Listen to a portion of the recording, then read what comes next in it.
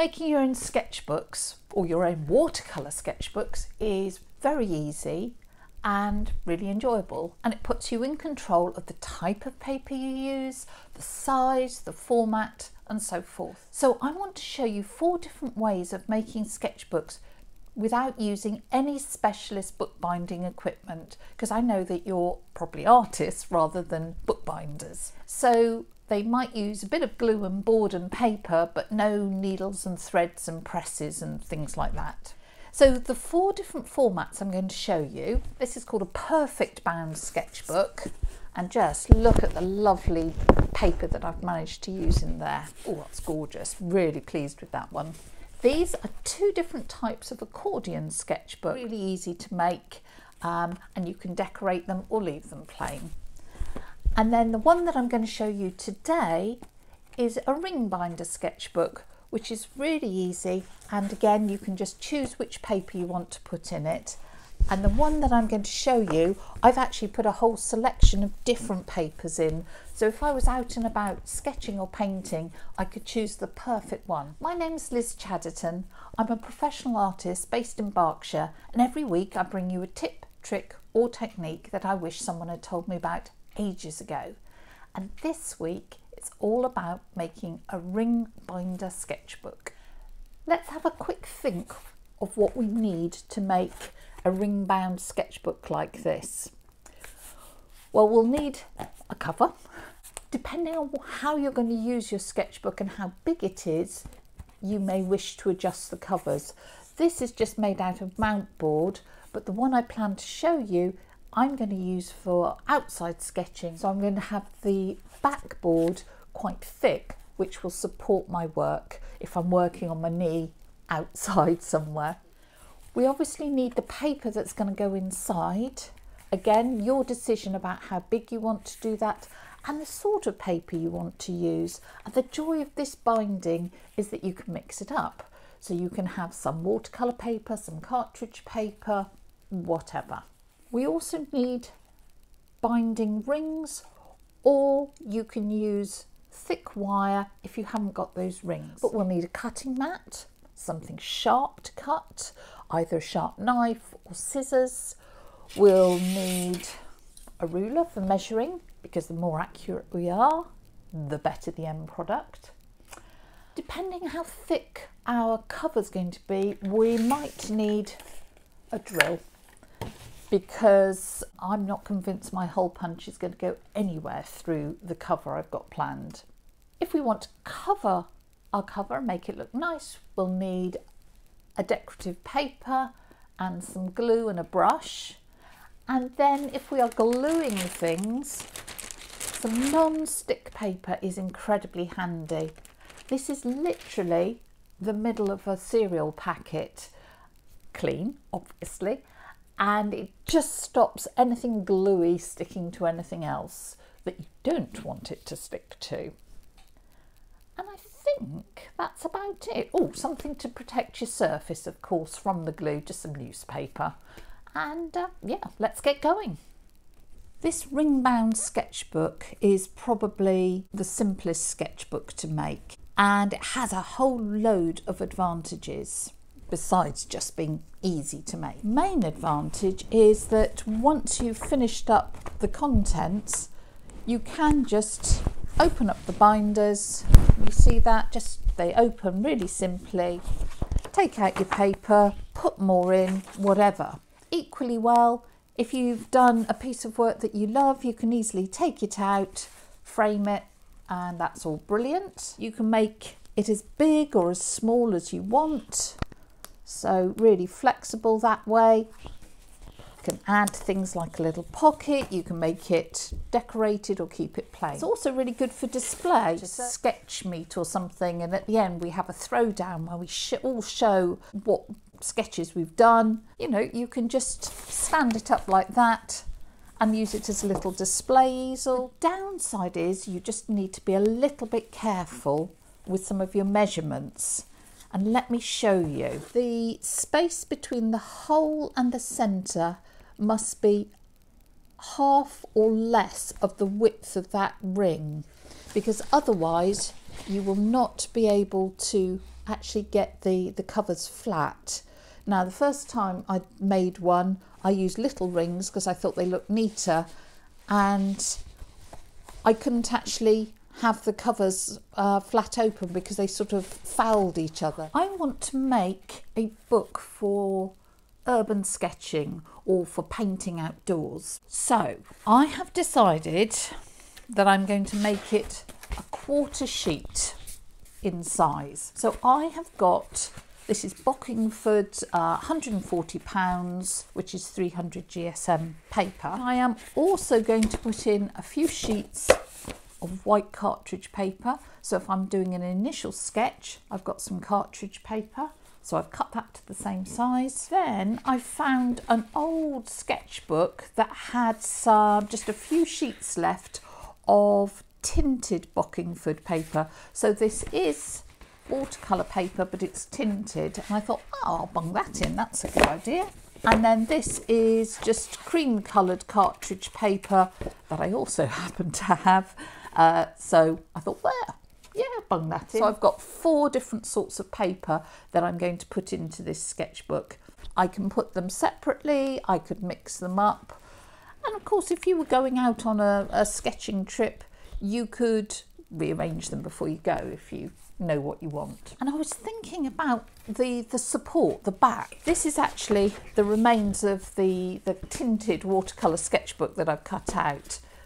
So I wondered about using and recycling the back of this sketchbook, and then I thought, I'm not sure it's quite stiff enough if I'm going to be sort of sitting with it on my knee. So I've got this, which is, it's like a really stiff foam board. Can you see it hardly moves? And I thought it's relatively lightweight because, again, I'm going outside, I'm going to be carrying this. So I've cut a piece of that, and just so you can see, it's roughly 1 centimetre wider all the way round. So I'm going to try that. My slight concern is that because it is a sort of foam board, if it gets wet, then will it all go a bit funny? Well, frankly, if it does, I can always replace it because those binding rings are so easy to take apart and change. What I thought about using, this is a commercial sketchbook, really nice one from Artway. Now on this, they use a bit of hardboard as the cover. And I have got some hardboard, and I thought, oh, that would be good. The issue basically is my laziness in that I would have to get a saw out to cut it to size. What I would say is to learn from these folks. Hardboard has like a textured surface and a smooth surface.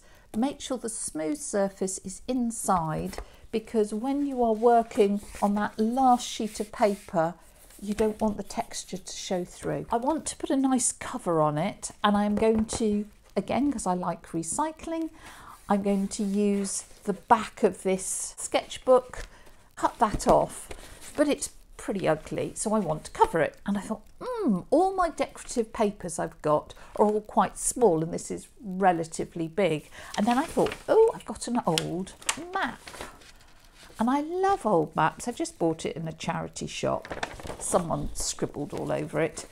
But I thought, given that this is a plein air sketchbook, a map would be a brilliant cover. So make sure your cover paper isn't too thin, because otherwise when you put the glue on, it'll wrinkle up and that'll be a right pain. It'll look messy. Whatever paper you plan to cover your board with, you need to cut a piece that is at least 1 inch. That's 2 to 3 centimetres bigger all the way round. I've actually done a bit more here. You can mark out where your board is just by drawing round it. Think about the pattern on the other side and centre it if it needs it. Think what's going to show. And then you need to mitre the corners. So that's just cutting off the triangle there. But don't cut right up to the corner. Leave maybe 0.5 centimetres width, and I'll show you why. and you just throw those away. Got newspaper down so I don't make a hideous mess, because I am really messy. And then I am going to put my glue. The glue I'm using is PVA glue. Ideally it should be acid free so it doesn't eat into any of the paper. So I'm spreading out the glue just to start with, seeing how much I've got on there and whether it's enough. I might need a bit more, because you want to be generous but not so it's dripping off. And then you need to be super careful with the edges, because those are the bits that struggle to stick. And also you need to be super careful not to get glue onto the front cover of the paper. So if you can see, what I'm doing is going outwards, not going backwards and forwards, and that will minimize the risk of getting any glue on the front cover. I'm now going to pick that up, turn my paper over just to make sure I've got no gluey bits of paper when I put it down again. I'm then going to place my board on those markings and make sure that's nice and flat. And I'm going to start at a short edge and gently fold that over, making sure I don't get any wrinkles. Using my thumbnail or an appropriate nail, I'm nipping in the corners there. It's hard to see, let me do that with my other hand just so that you can actually see. I'm nipping that side in, then I'm going to turn it round and do exactly the same the other end. Now it's time for the long sides, and we just fold those over, and because we've nipped that corner in, everything is neat and contained. Turn it round and then fold that in. Now this matte paper I thought would be a little bit more robust. I can feel it wrinkling in places. I hope as it dries that'll sort itself out. So there we have our half covered sketchbook cover, but this looks a bit messy, doesn't it? And that would be like the inside front of the cover. So what we do is just cut a piece of paper that's slightly smaller than the cover, and we're going to stick that on, and that will cover all the edges. You could use another bit of the matte paper if you wanted. I'm just going to use a bit of plain cartridge paper.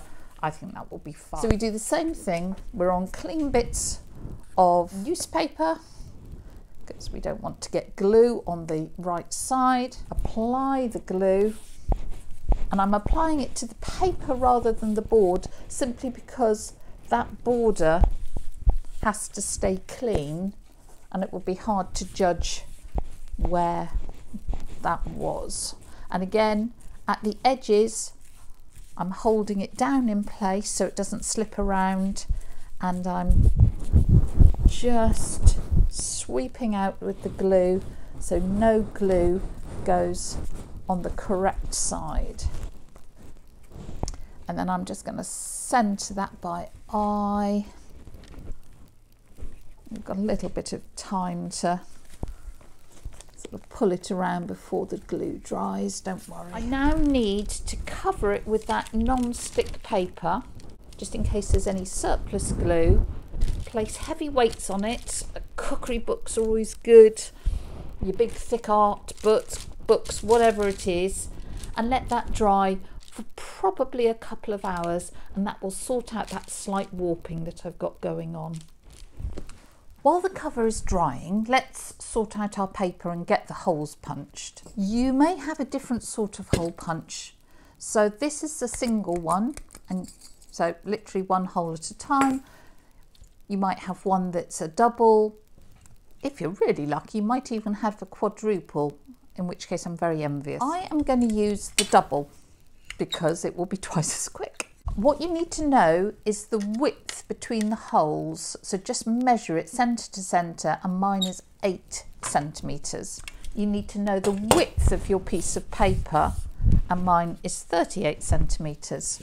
how many 8s go into 38? Well, actually there's four 8s, which is 32.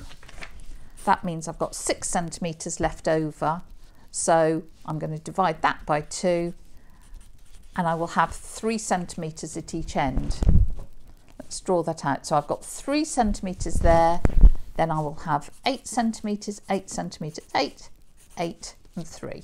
Obviously, if you want to do this in inches, that's super. Just work it out so that you've got nice even holes. So therefore, I will have 1, 2, 3, 4, 5 holes.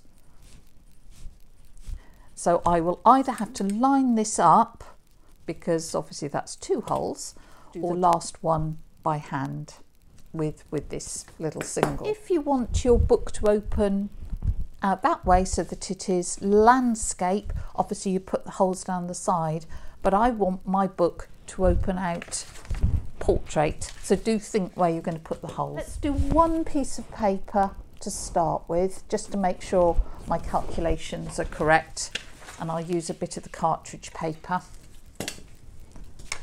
So I'm just going to make sure I've got this right. It's one of those things, measure twice, cut it once.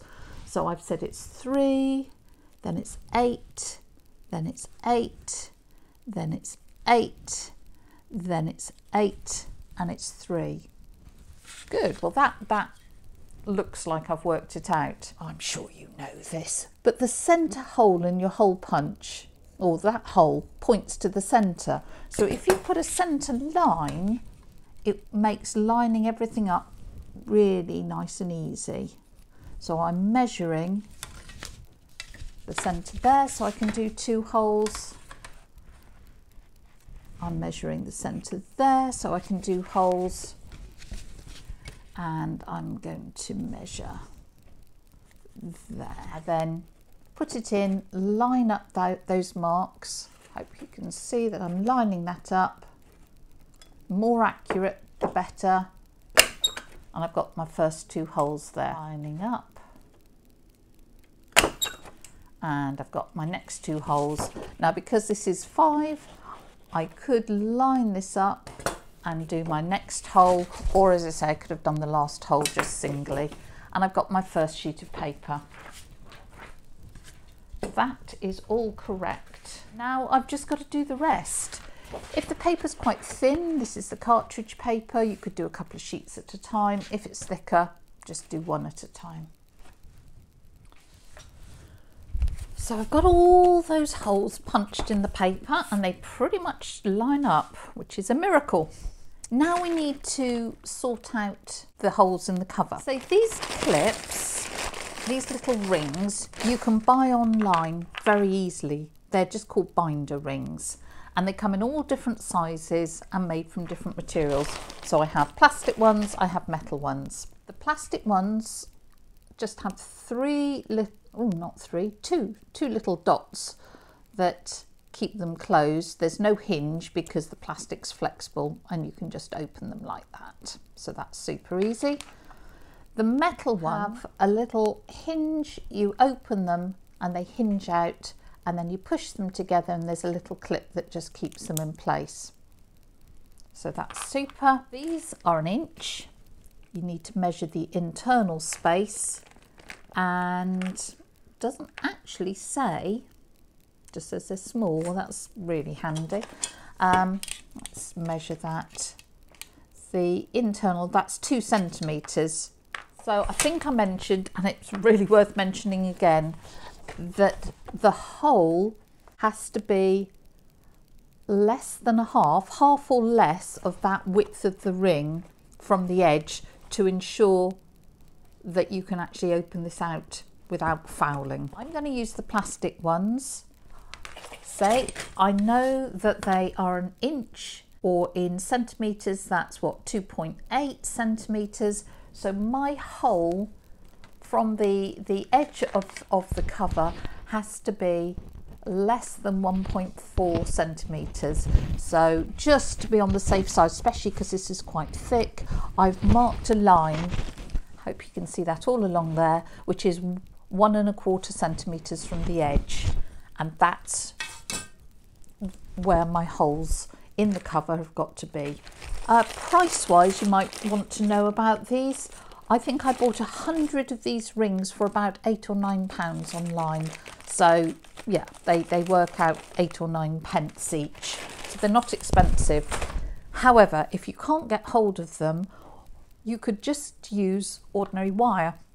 And maybe you've got some quite thick garden wire and just put a loop of wire round through each hole.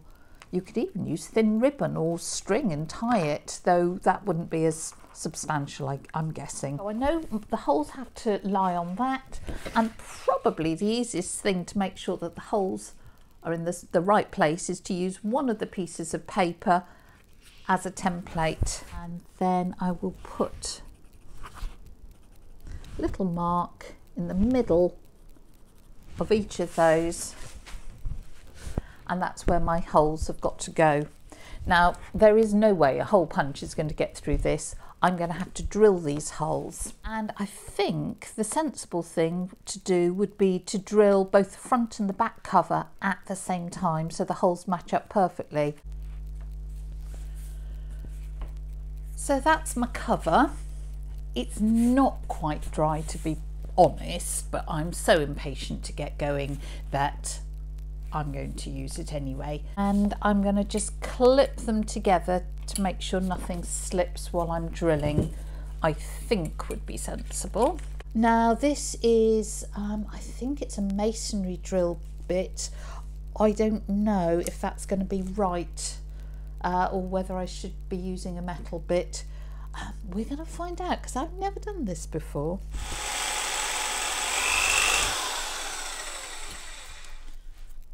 That's harder than I expected. Putting up more resistance than I anticipated. I'm going to have to, rather than doing both covers together, I am going to have to do them separately. But let's do these holes first.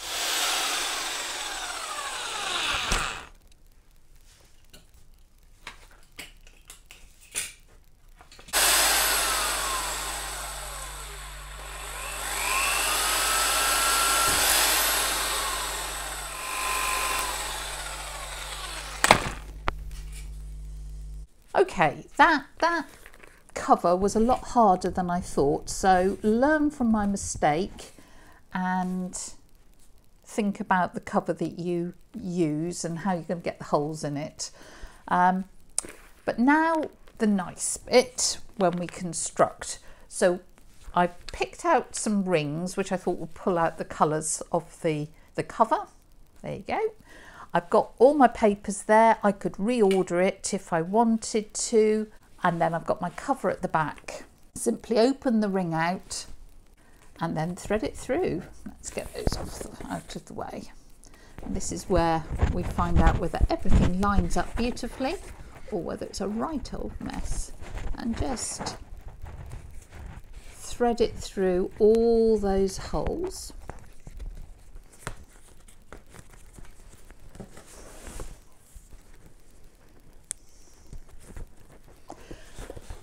When you've got everything through, close your ring in whatever way is appropriate, so that just clips together. And that's the first ring done, which is looking hopeful. I now need to do exactly the same with the other 4. Everything's threaded through, so I'm just closing off those little rings, and then oops, we will see our finished book. Well, I think it looks really funky. I really like those. Now, so I'm not very annoyed that I managed to rip the inside of that. But on the bright side, I got my measurements right. The cover actually opens and it will lie flat, which is a huge relief. And then I can go to all my different papers. Yep, that works. Okay, yeah, I'm pretty happy with that. To say, apart from that cover, that was harder than expected. And I think on reflection that a wood drill bit would have been better than using a masonry drill bit, but hey, you live and learn. And there is my rather lovely ring-bound watercolour sketchbook. So apart from the drilling side of things, these are really easy to do, and I'm sure if I had a sharper drill bit, that would have been a lot better.